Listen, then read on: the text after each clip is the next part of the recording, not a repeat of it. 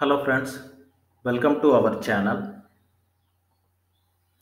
So in this video, we are going to discuss about what is constructor overloading and how to use constructor overloading in Java. So in our previous video, we have discussed what is polymorphism and what is method overloading, how to use method overloading in Java.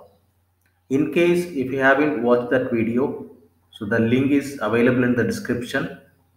So please watch it. Let us get into our constructor overloading. So already we know overloading is a type of polymorphism, nothing but its ability to take more than one form. Nothing but common name, but the functionality is different.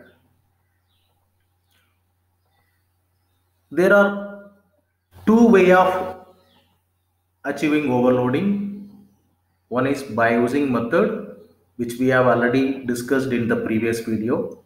So now we are going to see about the second way of overloading, nothing but constructor overloading. So let me define a constructor first.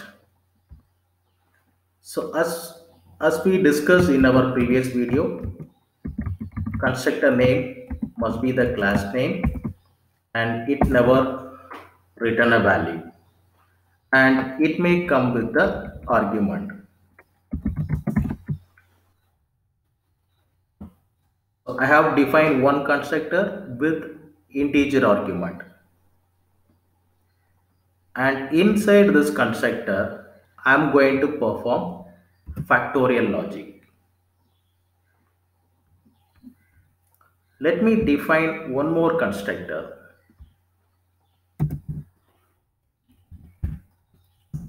Again, same scenario. Constructor name must be the class name and it may come with argument. So this time I am coming with two argument, and here I am going to perform addition.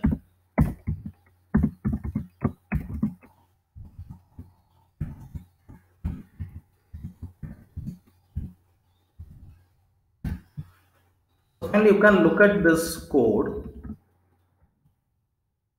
Same name, since it's a constructor, it must be the class name, which means obviously within a single class, if there is a multiple constructor, so all the constructor will be the same name, right?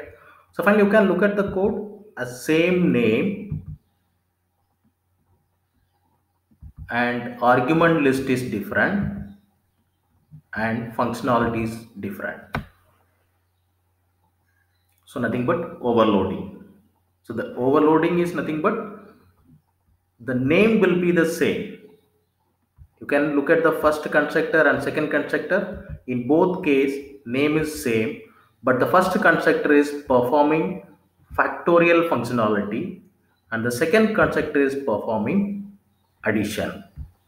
Nothing but many form. Right. So already we know how to call the constructor. So the constructor will get execute automatically when we are creating an object. Since I have two constructors, let me create two objects. For the first object creation, I am passing one integer argument. And for the second object creation, I am passing two arguments and both are integer value.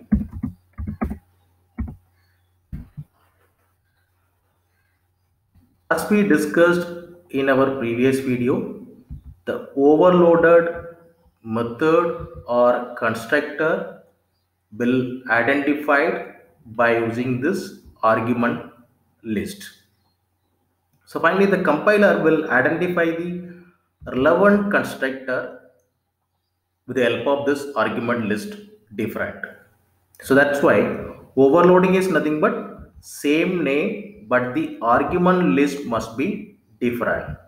Because the compiler will identify this overloaded constructor with the help of this argument list different. You can look at my first object creation. I am creating object by passing integer value. So which means it is going to execute the first constructor and it will perform the factorial. And in case of second object creation, I am passing two integer argument.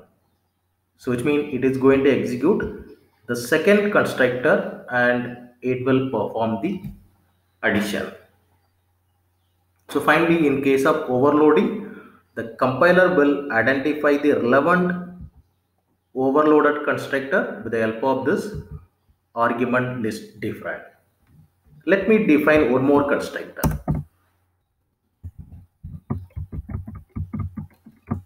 Let it be with string argument. And this is just going to display a welcome message.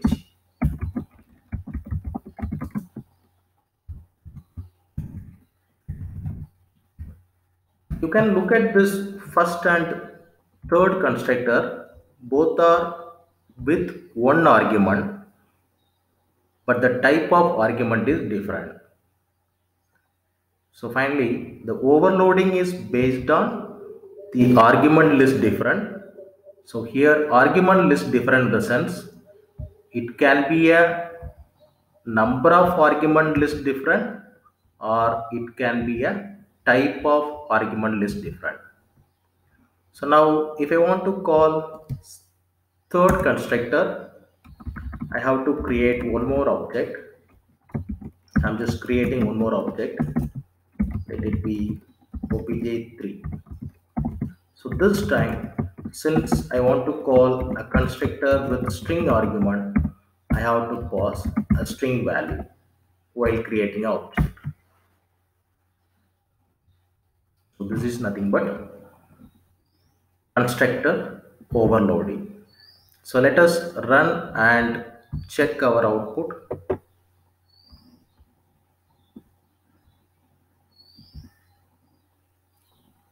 You can look at our output. We are getting an output in an expected manner.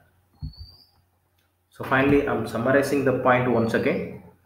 Within a class, I can have multiple constructor. Since construct name must be the class name, which means all the constructor name will be the same. Nothing but our overloading concept. So the name is same, but the argument list will be the different. So argument list different in the sense it may be a number of argument or it may be a type of argument. How the compiler is identifying the overloaded constructor? It is with the help of argument list different. So first I am creating an object by passing integer value. It is executing integer argument constructor and it is performing factorial. And second I am passing two argument, both are integer. It is invoking second constructor and it is performing addition. And third one is displaying a welcome message. So finally this name is same, but the functionality is different. First one is factorial, second one is addition, and third one is welcome message. So this is your polymorphism, or you can say it's a constructor overloading. Let me create one more object and I'm trying to pass some invalid argument. I'm trying to pass one double value as an argument. Now the compiler is looking for an overloaded constructor with double argument. But in our code, we haven't defined any overloaded constructor with double argument. So that's why it is giving the error. So which means the compiler is identifying the overloaded constructor during the compilation time itself. So that's why I'm getting the compile time error. Since it's identifying the overloaded constructor during compilation time itself, I can say it's a compile time polymorphism, or I can say it's a static binding.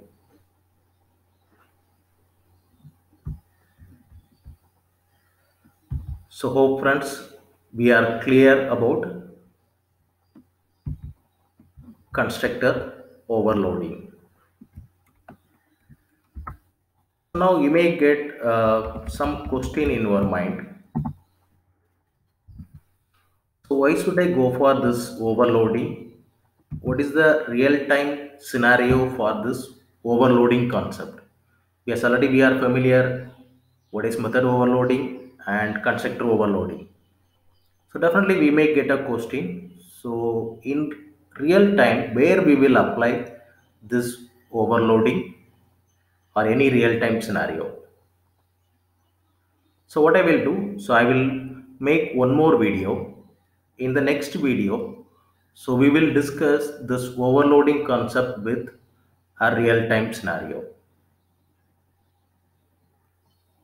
Thanks friends for watching this video.